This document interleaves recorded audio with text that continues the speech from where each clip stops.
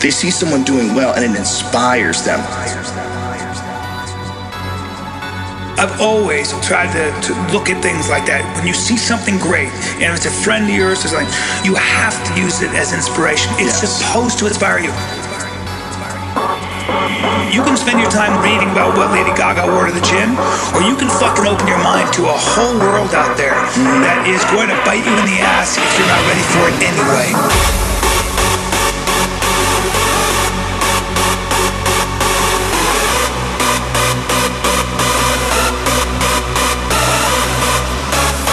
It's all about the work, whether it's music, whether it's writing, whatever the fuck it is.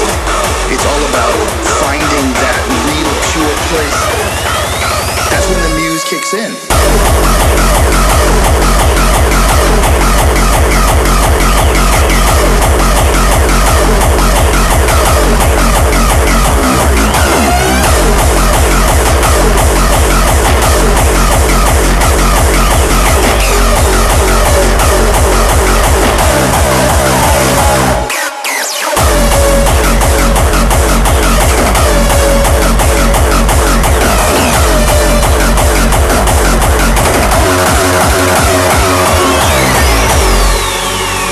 Someone doing something that you're not doing and you feel like, fuck, there's an instinct to protect yourself by bullshitting yourself and becoming jealous, bitter, and talking shit about that person. And that's where haters come from. 100% of all haters in the world are unrealized potential.